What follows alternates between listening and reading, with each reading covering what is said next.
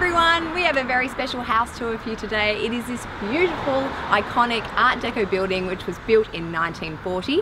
The reason why it's so special is because it's mine. So I love it and I want to take you on a little house tour. So let's go.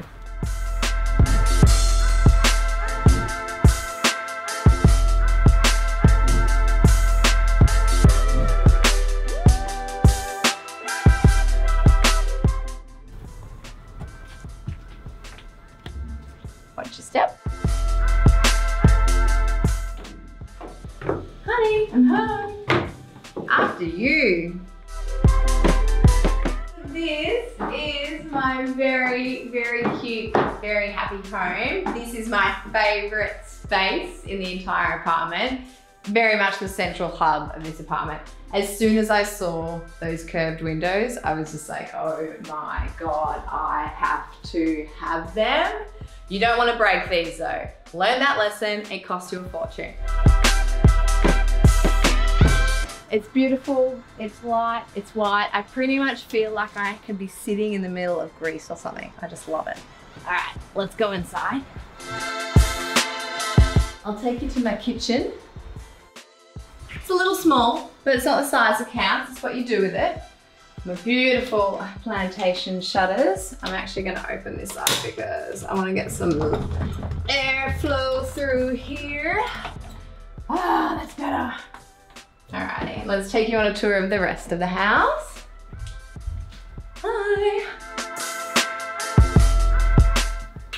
Bing. All right, so this is the master, this is my room. I love my room. It's beautiful and it's calm and it's peaceful, and I've kept those shutters going throughout, which is really cool and super helpful for a bedroom because if you need privacy, you got it. So I really love that, and they're fun and they look beautiful and they make it. Come into my bathroom. It's not going to take long because it's quite small, but it's super cute and it's super stylish and it's got plenty of storage as well. I did a little bit of work in here and you know, I like it. It's simple and it's sweet. This is the guest bedroom. So this is where my friends get to sleep when they come and stay, or if they have too much to drink and they need to sleep over and they can't drive. So not a bad way to be. Now, excuse me, because I'm going to take you outside. There's more. All right, here we go. So come with me. I bought this place when I was in my 20s and I was obsessed with the TV show, The Secret Life of Us, where they always used to hang out on the rooftop and have parties. So it's safe to say, when I saw this, I had to have it. Are you ready? Welcome. Oh, and that, ladies and gentlemen, city views, I mean, pretty good. Hello, Melbourne. And you can see down to the courtyard as well. All right, let's go back down.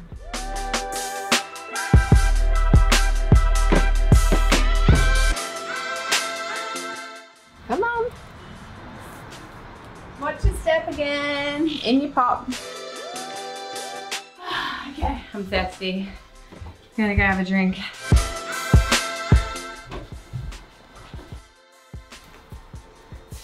It's not too early.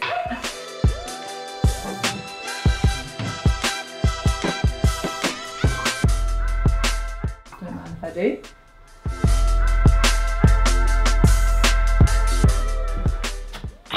Okay.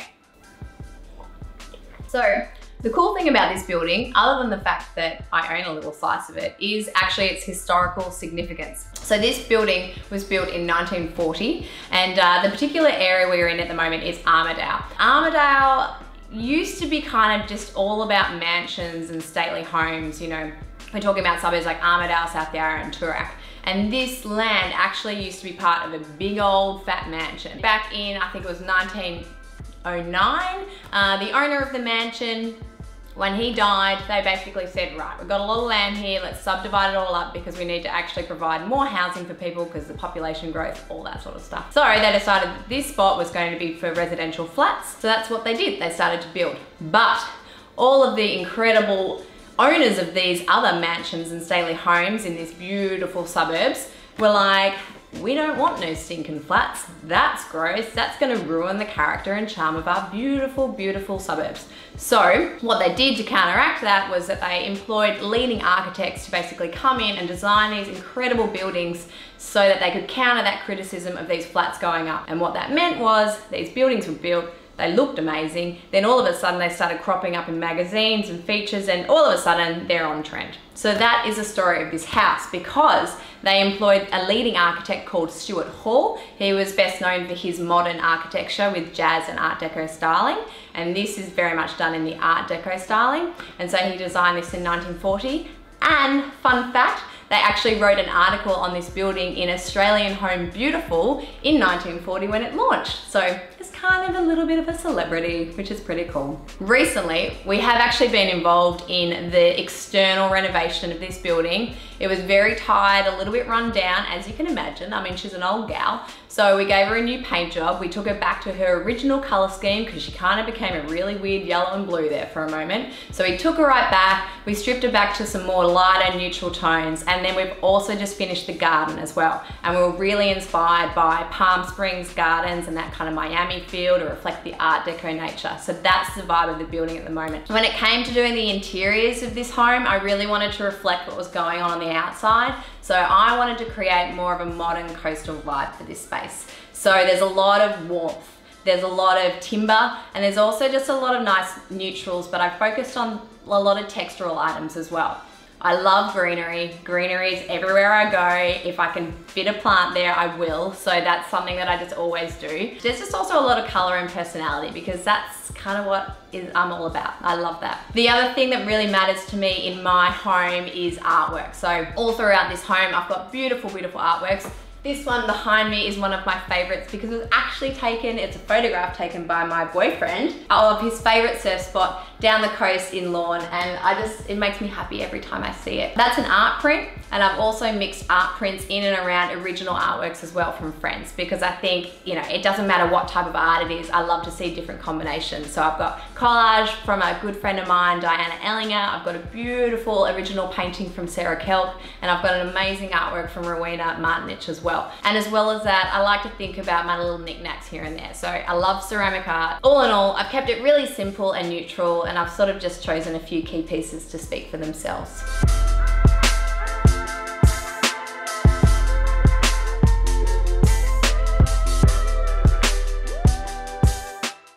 So that's it, guys. Thank you very much for coming on a tour of my very compact but super cute and super sunny apartment. Let us know what you think in the comments below, and if you actually have a house or an apartment or a space that you want us to come and visit, leave us a comment because we'd love to hear from you. And also, if you liked this video, please make it official, give us a thumbs up and subscribe below so you can be the first one to know when we have our next Let Us In house tour. We'll see you soon. Bye.